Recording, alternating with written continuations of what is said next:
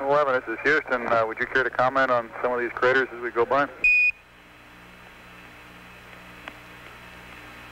Roger, we're approaching the approach path to ignition. This is equivalent to 13 minutes before ignition, and we're at about 80 degrees east, I guess, 83 degrees east. Would that correspond to location you're holding in present time? Roger, we're showing your present position is about 77, 76 degrees east, looking back towards the east.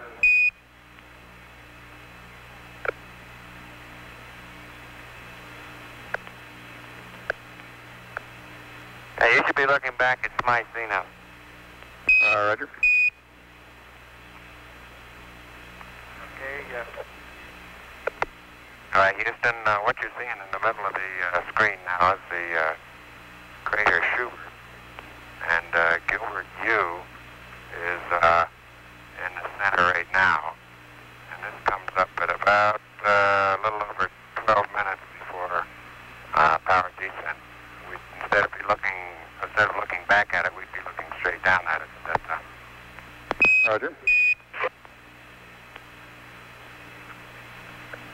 And we show you an altitude now of about 110 miles. And of course, you'd be considerably lower at the initiation of power descent.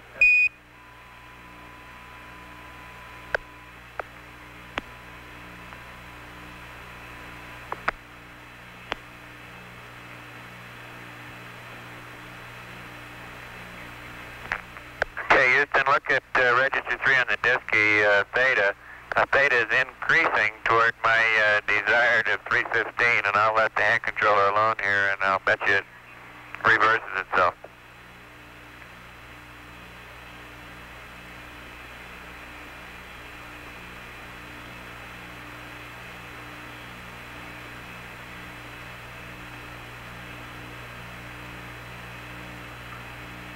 Roger 11, we're watching the Disky now, and still coming in beautifully on the TV.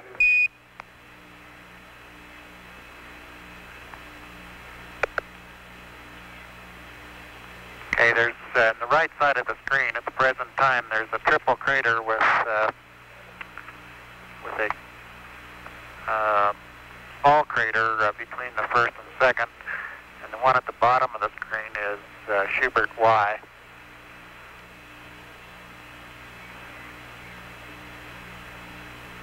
Zoom in, it does have a central peak in Schubert Y, actually several of them, and you can observe those, plus the rim craters at the bottom of your screen. Roger, we're seeing the central peak quite clearly now.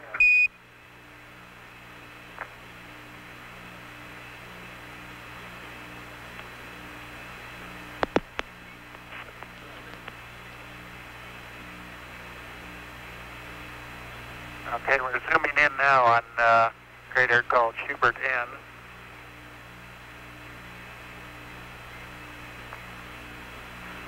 Schubert N, very conical inside walls, and the bottom appears to be nearly flat. Look at theta on the Disky. It's stabilized and is holding steady now. Roger.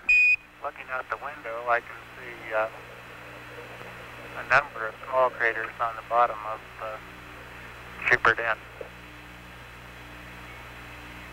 We're coming up on the foaming sea where I'll be doing some P-22 marking on a crater of my choice, name of Crater Camp. Okay, we'll be watching for camp.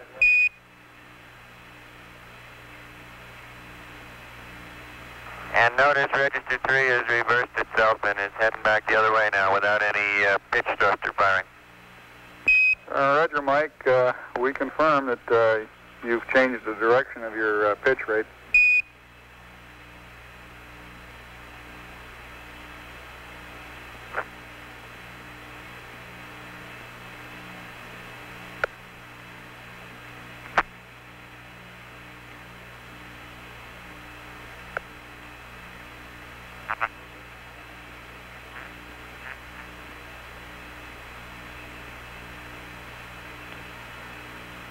generally speaking, the tendency seems to be to pull the LEM down toward the center of the moon, as in a gravity gradient experiment. Roger 11, we copy. Well, it may have something to do with mass cons, or it may... Roger, we've gotten... it may have something to do with mass cons, or it may just be the peculiarity of the DSKY display. Okay, we've observed the behavior of your DSKY, and I think we've got the data here to work on it. Let us grind around a little while on it, and we'll report back to you probably in a rev or two. Okay, well, in the meantime, I'm going to pitch down toward 315. Roger.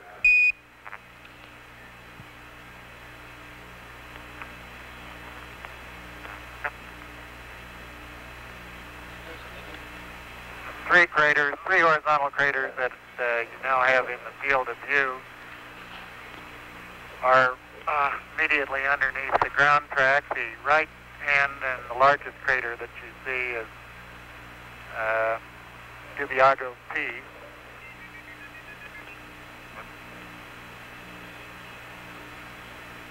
Roger, we concur on the identification of that crater.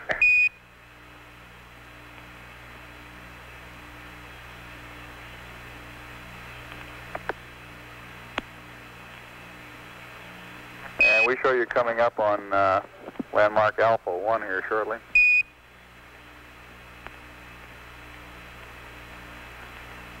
Roger, Mike's having his first look at Alpha 1 at the present time.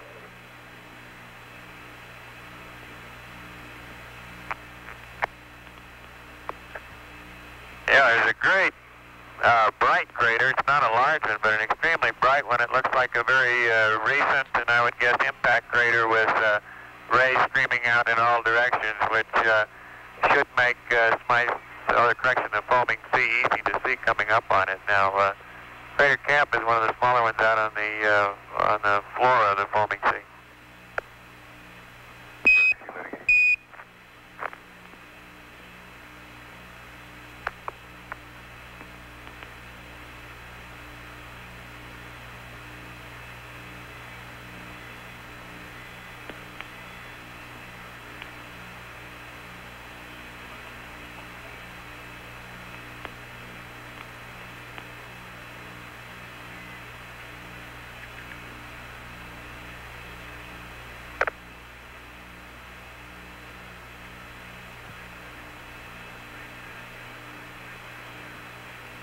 Okay, we show you over the Sea of Fertility now, and you ought to have Langrenus down south of track a few degrees, about 9 degrees south of track. Yeah, the crater that's in the center of the screen now is Webb. We'd be looking straight down on it at about 6 minutes before power descent. It has a relatively flat bottom to the crater, and you can see maybe 2 or 3 craters that are in the bottom of it. On the western wall, the wall that's now nearest to the camera, or near the bottom of the screen, we can see a dimpled crater just on the outside. And then coming back toward the bottom of the screen and to the left, you can see a series of depressions. It's this type of connected craters that give us most interest to discover why they're in the particular patterns that they're in. I'll zoom the camera in and try and give you a little closer look at this.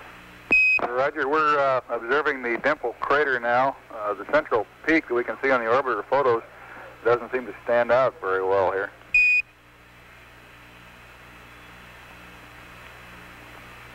Well, they're not central peaks, they're depressions in the center.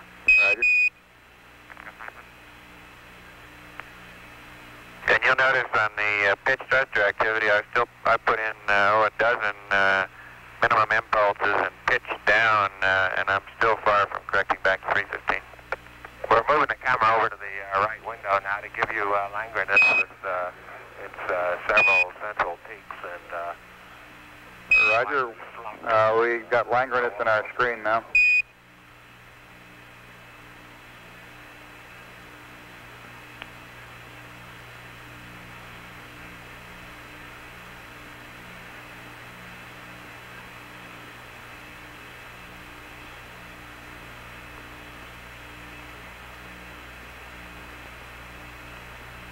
Okay, 11, this is Houston. We're getting a beautiful picture of Langrenus now with its rather conspicuous central peak.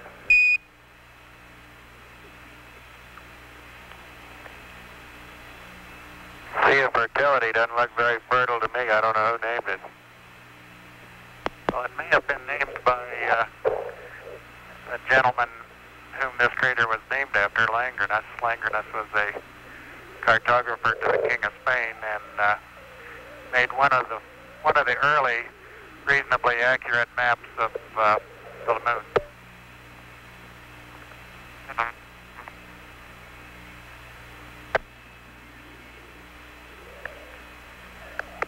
Roger, that's very interesting. I'll have to admit it sounds better for our purposes than the Sea of Crises. Amen to that. Okay, it looks like you're coming inside now on the camera. Well, I can't get behind to see the monitor. I'll bring the focus in, but we're going to be looking down past one of the LEM quads, and one of the antennas almost straight down at the ground track that we'll be seeing coming in. Now, I guess this is maybe 2 or 3 minutes before power descent.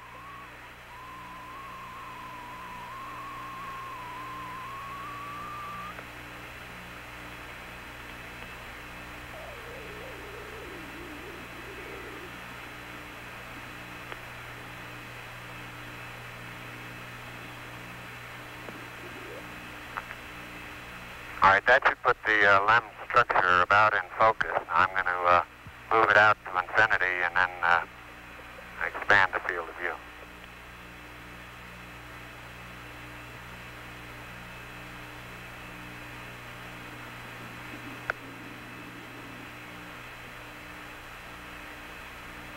Crater Secchi is out my window now, window number 2.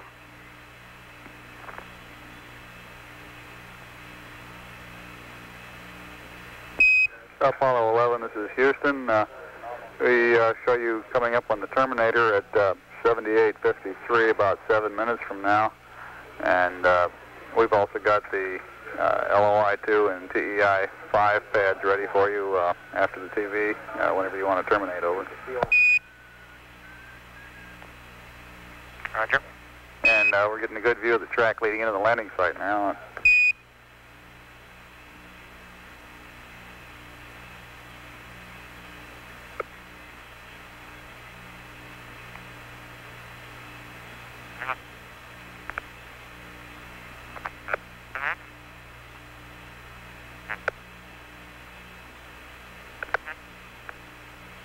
Okay, it looks like we got Secchi K go by about 10 seconds ago, coming up on Apollo Ridge.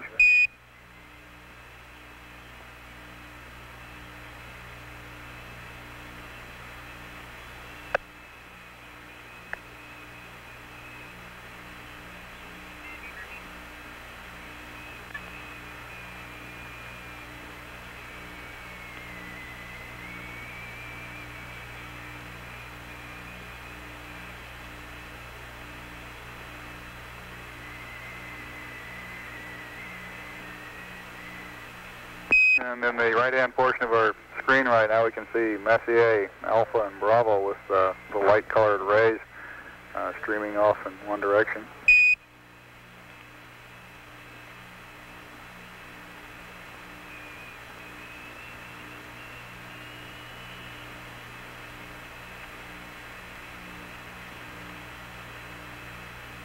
I don't know if you can make out, but in the Sea of Fertility, there are a number of craters that are just barely discernible. Old craters whose outlines are just barely able to be seen.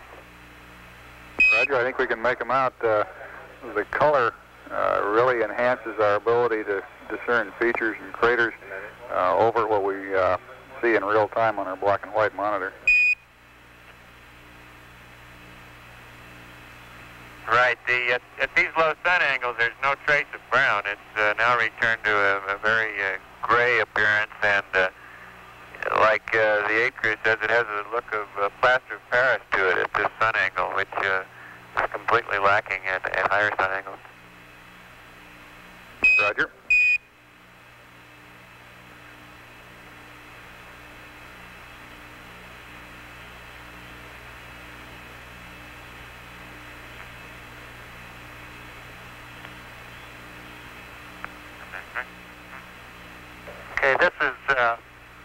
close to ignition point for power descent.